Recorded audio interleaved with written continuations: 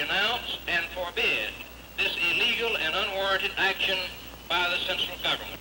Civil rights bill that will destroy individual liberty and freedom in this country. I shall work to bring new industry into Alabama during my administration. I want to see a new plant in every city and town in this state within the next 4 years. Well, why don't you learn some other four-letter words, like W-R-K and S-O-A-P? You ought to learn those. You don't know those.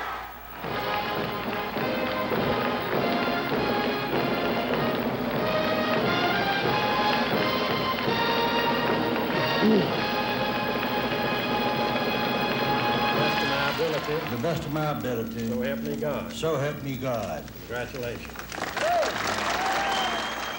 I've climbed my last political mountain, but there's still some personal hills that I must climb. But for now, I must pass the rope and the pick to another climber and say, climb on to high heights, climb on till you reach the very peak. Then look back and wave at me. I, too, will still be climbing. A chapter in Alabama's history books coming to a close. George Wallace ending a political career filled with turmoil and tragedy. He's a man who could arouse emotions that few other Alabama politicians could generate. You either loved George Wallace or you hated him. There was no in between, and that was the way he wanted it. George Wallace was born August 25, 1919, in the small southeast Alabama town of Clio in Barber County. Clio is still a small town today. It's about an hour's drive east of Montgomery. There's still one traffic light, one cafe, one doctor's office. Things really haven't changed an awful lot here since George Wallace grew up during the Depression. That wasn't an easy time for anybody, including the Wallace family. Like any boy in the Depression of the 30s, we were poor, proud, and my mother today never would admit we were poor. We had a big garden in our back of our house. We ate well, like all people, white and black, did who live in the rural areas. But, of course, it died in the wintertime. It was sort of limited, you know, for the lack of money to buy things to can in. Many of his friends and colleagues feel Wallace's humble beginnings shaped him into the man and politician he became. John Tyson was a Mobile County state senator during Wallace's first administration. George never did appreciate money or wealth. He just as soon sit on a stool out here in Crystal and eat a Crystal and drink a Coke or a root beer. Josephine Hall grew up with Wallace in Clio. There was no doubt in her mind what would become of him. When he was in grammar school, he'd go around and ask everybody if they was going to vote for him when he run for governor. He had that in his mind from the time he was a small child till he got to be governor. This is the house in Clio where George Wallace grew up, and this is where he got many of his political ideas. They came from his father and his grandfather, who were very active in Barber County politics. To this day, Wallace remembers his father talking about the need to build more technical schools and the need to attract new industry. As a teenager, his father drove him to Montgomery, where Wallace fought his way to become a Senate page. The job gave him an education into the workings of Alabama politics. I used to hear Senator Mike Rogers when I was a page in the legislature back in 1935, the elected pages then, and we worked full time. I was 14 years of age, and I used to hear him say, how long will Mobile be the stepchild of Alabama politics? The teenaged Wallace put what he learned as a page to work back home as he campaigned and won election as president of his high school senior class. He was already developing his political style. He worked for all of us. He tried to see that everybody was treated right and everybody had an equal chance in whatever they undertake to do. Athletics also became a passion in his life. Although he only weighed 98 pounds, he quarterbacked the high school football team to a 10-1 season. The little man who was to do a lot of fighting in his political life got an early taste of it as a boxer in high school and college. He won the bantamweight division of the Alabama State Boxing Championships as a high school senior in 1936 and kept the title the following year as a freshman on the University of Alabama's boxing team. Because his family wasn't rich, Wallace had to work his way through college. His odd jobs included selling magazines door to door, driving cabs in Tuscaloosa, and during the summers, helping out as a veterinarian's assistant. While here in Alabama, he actually became known as a campus liberal. He won the presidency of his freshman class by opposing the sororities and fraternities on campus as undemocratic. He felt they divided the student body along class lines, and he wouldn't have anything to do with any of them. After graduating with a law degree in 1942, Wallace enlisted in the Army Air Corps. He fell in love with 16-year-old Lurleen Burns while she was working in a Tuscaloosa dime store. They were married while he was on leave. Wallace was assigned to a B-29 bomber squadron as a flight engineer, saw action over Japan, which caused him to lose some of his hearing. He returned home in 1945. And when I got left out of the service on December 8th, I came right back to Mobile and hitchhiked the next day to Montgomery and saw Governor Sparks, and he gave me a job of $175 a month. That job was as an assistant attorney general. A year later, he ran for the state legislature from Barber County and defeated 2 opponents. His reputation as a liberal on the campus of Alabama followed him into the legislature. One of Wallace's longtime friends and advisors, Jimmy Faulkner of Bay Minette, remembers. They thought he was real liberal, and I think the reason for that was, one thing, is trade schools. That was sort of a liberal idea to train people to work with their hands and so forth. But in 1947, under Governor Jim Folsom, Wallace introduced the Trade School Act. I had 8 to begin with in the bill and thought that was so drastic they cut it to 5. But I was a freshman legislator, 27 years of age. I didn't get up and talk all the time on the microphone on every issue, so I wound up talking about that bill all through the legislature, and I got it through on the last night, even though they considered it a radical thing to build 5 institutions at one time. He also pushed through what's now known as the Wallace Cater Act. It was an invitation for out-of-state industries to come to Alabama. A number of companies took up that offer, including Degussa in Mobile County. It offered a guarantee of municipal bonds and a promise of no property taxes for at least 40 years. Because of these radical pieces of legislation, Wallace became known as the #1 do-gooder in the legislature. In 1952, he gave up his seat in the legislature, ran for judge in Barber County, and won. On the bench, he continued to build a progressive and liberal record in almost all issues, except civil rights. When it came to civil rights, Wallace was anything but liberal. In 1953, he became the first Southern judge to issue an injunction blocking the integration of local train stations. He opposed civil rights laws because he felt the federal government had no right to interfere in states' affairs. Wallace's attitude changed dramatically after his first run for the governor's office in 1958. He ran against John Patterson that year in the Democratic primary. They were the 2 leading contenders, and race was very much an issue.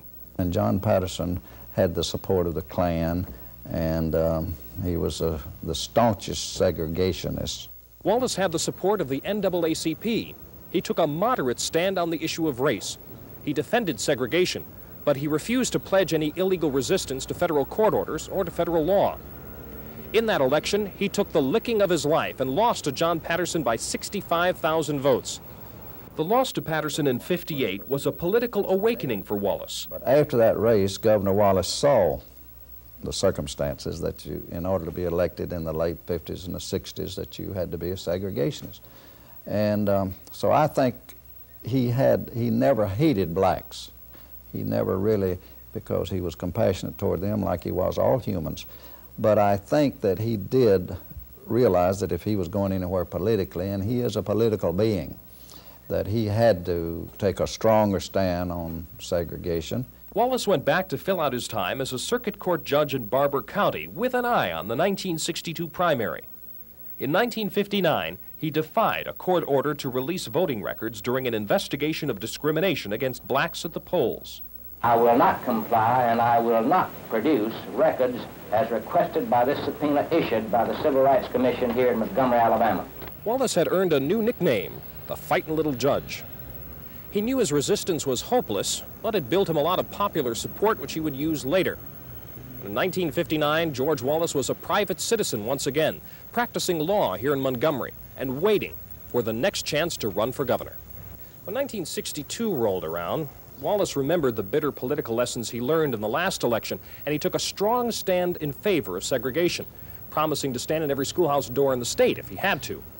His opponent in that election was former political ally Jim Folsom, who refused to be drawn into the segregation debate.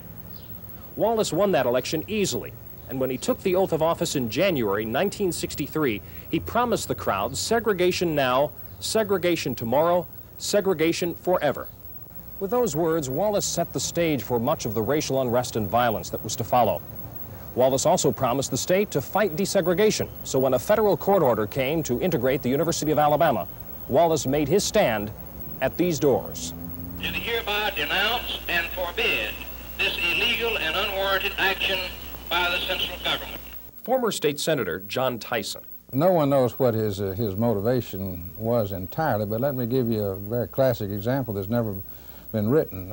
He told me the day before he went over there, he said, sometimes in your position as an elected official or in command, you have to act on what people are going to do or what they think, not whether it's right or wrong or what have you. Wallace made his one stand in the schoolhouse door and let that stand speak for itself. When the court order came to desegregate Murphy High School in Mobile, National Guard troops were brought in the night before Henry Hobdy and Bridget Davis were set to begin class. Then the next day, a call came from Washington taking control of the National Guard away from Governor Wallace. The school day proceeded without incident. But Wallace verbally fought the federal government every step of the way, showing the voting public he would stand by his promise. One of the people actively fighting Wallace's segregation stand at the time was the Reverend Jesse Jackson. But he lost every battle he fought. George Wallace could not stop people from desegregating schools. He could not stop public accommodations. He could not stop the right to vote. And one had the sense that deep down, he knew he could not.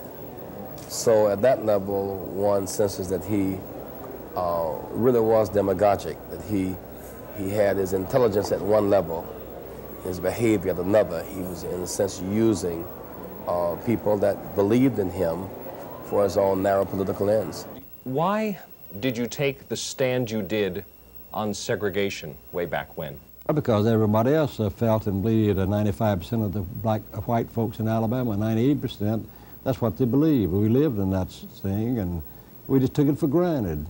But of course, after the end of year 1963, I saw it would not work. What I'm trying to say is they believed at Mobile. You had to segregate schools in Mobile. 17 states had them, and more than that back in the 20s. What I'm saying is we accepted that as a way of life. It was better for both races, we thought. But of course, I found out, most Alabamans already found out, that is not the way we're to live. We cannot live divided and segregated. His stand upset many back home in Clio, including Josephine Hall. It was kind of sad, but you know what? We all have to change. It was hard for us to see him have to back down, but we realized that times were changing. Things was going to have to change, and I don't think George really ever felt towards colored people, had a real bad feeling towards colored people, but I think he just resented the fact that it was being pushed down on the Southern people to have to take what we had to take. But I think it's worked out real good. Well, it's just something that we had to learn to live with, but it was hard to take it first, to see him be done like he was done. But Wallace's stand in the schoolhouse door brought him national attention, and in 1964 he decided to test the waters for a presidential run, challenging President Lyndon Johnson in Democratic primaries in 5 states and finding thousands of emotional supporters along the way. Civil rights bill that will destroy individual liberty and freedom in this country. All this while Birmingham Police Chief Bull Connor turned the fire hoses on nonviolent protesters, outraging the nation and the world. The state legislature, in the meantime, resented Wallace's power. When he asked the legislature to rewrite the state constitution to allow him to succeed himself, the members had had enough. They voted the measure down. But that didn't stop Wallace. He ran his wife, Lurleen, instead. Wallace did most of the campaigning for his wife, who was suffering from cancer. She went on to win the election by the largest majority in Alabama history, 63% of the vote. She was really governor. She naturally asked him a lot of things, things that she was not acquainted with, but when it came down to final decision, shall we follow this road or that road, after she'd gotten all the facts and so forth, and maybe some of the facts came from him, and she listened to him, but in the main, she was governor. And I don't think he ever tried to pretend that he was. The term of Governor Lurleen Wallace lasted only 14 months. She died in her sleep, leaving Wallace without a wife and without access to the governor's office. But Wallace was able to bounce back later in 1968 and made his second run for the presidency. And as usual, his outspokenness drew both supporters and detractors. Well, why don't you learn some other four-letter words, like W-R-K and S-O-A-P? You ought to learn those. You don't know those. That's right. I tell you what we're going to do. We're going to drag you by the hair of your head and stick you under a good jail where you belong. You remember that? Running under the banner of the American Independent Party, Wallace won 5 states and finished third to Richard Nixon and Hubert Humphrey. But he knew if he were to make another serious run for the presidency, he needed a political office from which to mount an attack. And so he ran for governor again in 1970 and won a close battle with Governor Albert Brewer. 2 weeks before his inauguration, he married Cornelia Snively, the niece of former Governor Jim Folsom.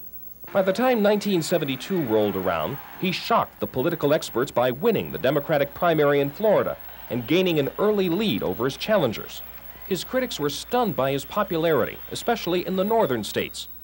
Ken Bodie is NBC's national political correspondent and has covered politics for more than a decade. He was popular at that time because he was the first candidate, the first populist candidate to really gin up that anti-Washington, anti-establishment kind of feeling in the country. It was a vehicle to send a message to the establishment. And he made fun of everything in a way that some Americans really found very interesting and very appealing. The pointy-headed briefcase-toting bureaucrats from Washington, D.C., and when they open them briefcases, what do they have? Nothing but a peanut butter sandwich in those briefcases. Now, you've heard a lot of anti-Washington rhetoric, but nobody said it quite with the punch, the populist punch, and the sort of sneer on his face that George Wallace did. But his dreams of a presidency ended in a parking lot in Laurel, Maryland. Well, sure, I remember it, other than I just went into this crowd. The Secret Service said, let's go with the car. The crowd were very friendly. They said, I want to shake hands, shake hands, shake hands. So I threw my coat, Secret Service man. I stepped in the crowd, and as soon as I did, I had like firecrackers. I said to myself, this is it. I didn't feel the bullets hit me, but I fell to the ground. I knew I was shot. And I knew I was paralyzed because one of my friends looked down and said, it's not bad, Governor, it's not bad, it's low. I said, well, you look again, Emmett, it's bad. I can't move my feet, I'm paralyzed. And of course, after that, I nearly died. I was almost dead when I got to the hospital. One of the bullets that passed through Wallace's body lodged in his spine and left him paralyzed from the waist down. But he was able to recover enough to become the first Democratic candidate to address a national convention. A man we indeed welcome to this convention, the distinguished governor of Alabama, Governor George Wallace. Here it is. The alternates are getting up. Lots of delegates are coming to their feet.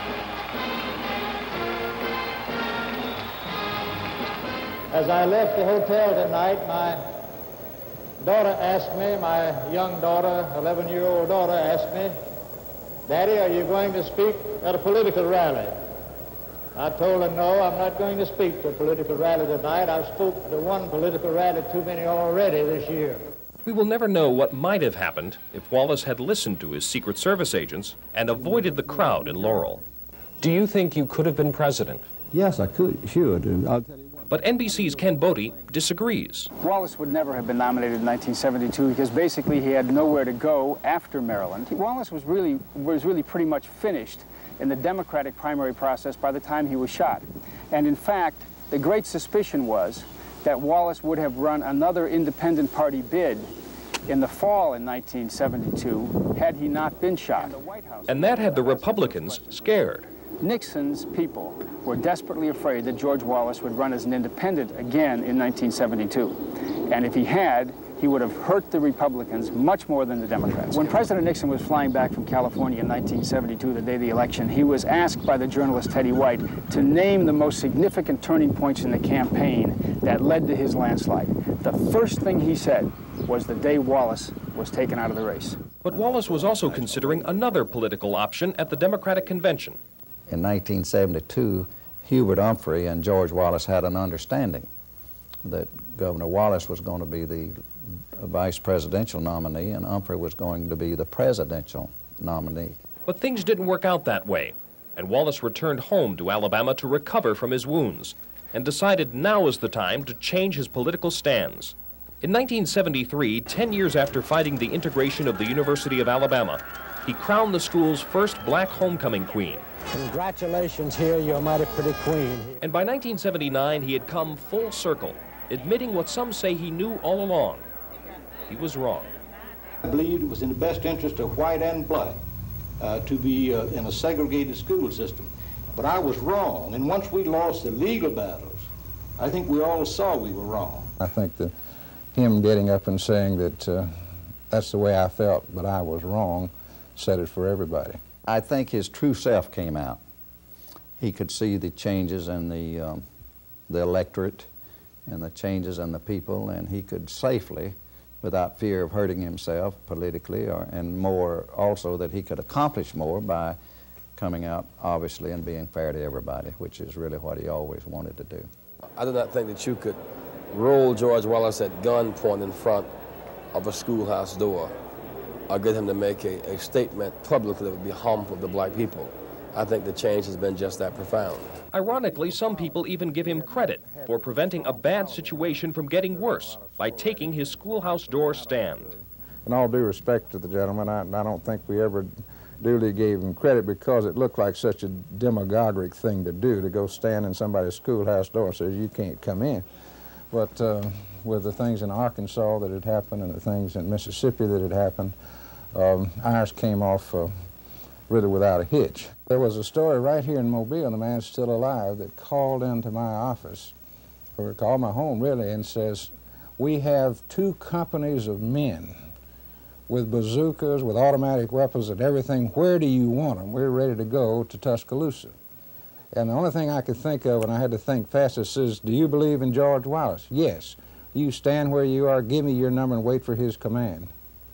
And they stayed here in Mobile. Now, Mobile, which was a very moderate sort of place, imagine what the rest of the state would have. It would have been a wasteland. And so him standing in that door, while it looks rather foolish in our day and time, there was a lot of high feeling that had come up from the past, who knows where, that he accomplished without any bloodshed. As Wallace was changing his stand on civil rights, one thing wasn't changing: his thirst for political power. Wallace ran for governor a 3rd time in 1974, but his dream of the presidency wasn't over yet. But I am here in 1976 to take up where I left off in 1972. Here we go, White House, here we go! But the physical strength needed in a presidential campaign proved to be too much, and another Southerner, Jimmy Carter, outdistanced Wallace in key early primaries. After 6 years of marriage, George Wallace divorced Cornelia in 1978. The following year, Wallace left state office and worked for the University of Alabama at Birmingham. But his office was in Montgomery with a view of the Capitol, and he never lost sight of returning to power. I, George Corley Wallace, solemnly swear. Wallace came out of seclusion in 1982 with his new wife, Lisa Taylor, and went on to win an unprecedented 4th term as governor of Alabama.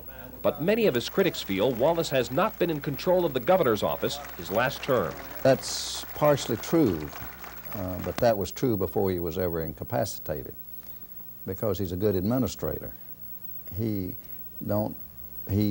sets the principles, he makes the big decisions, and he depends on those around him to carry them out and to make the small decisions, and without bothering him about so many details. Whether he was in full control of the state or not, Wallace was still a power to be reckoned with.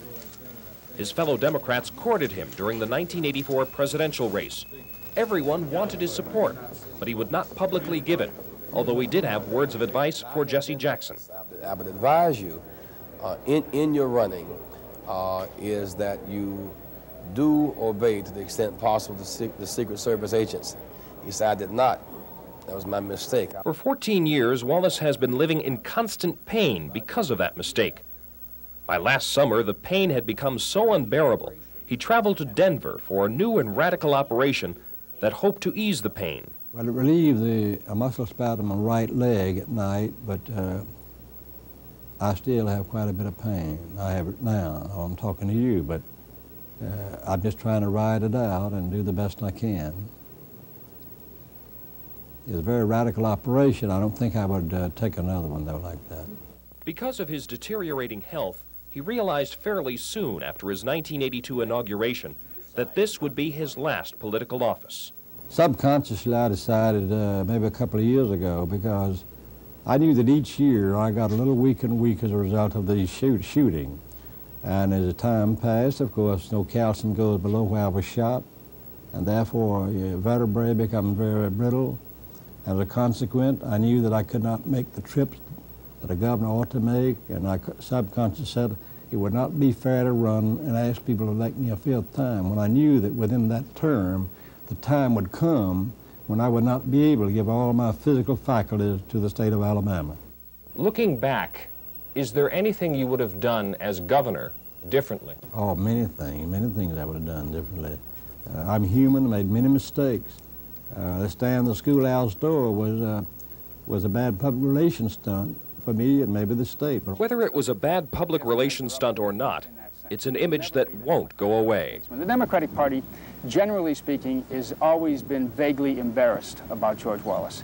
Treats him with respect because of his injury, because of the assassination attempt, but is vaguely embarrassed about the fact that Wallace was not just a candidate who used race in his campaigns, but who was a candidate who was anti-Washington and anti-government, anti-American government, in a crude sort of sneering fashion. And the party, I think, will always be embarrassed slightly of George Wallace. How would Wallace like to be remembered? I don't know what history will think about one governor of one state. I do feel that in Alabama, during the next few decades, I will be remembered for educational progress in the state. And also, I hope that I will be looked on as one who laid the predicate for a Southerner to be elected president. He wanted to establish in the minds of the Alabamians that we were equal to or better than the other people in the country. Now, he said it in a very trite country way, but he got through that we didn't have to hang our head to anyone. Don't know what'll happen to George Wallace, but I think he'll go down in Alabama history as a man who probably one way or other roughshod pushed us into this century. There'll never be another George Wallace, though.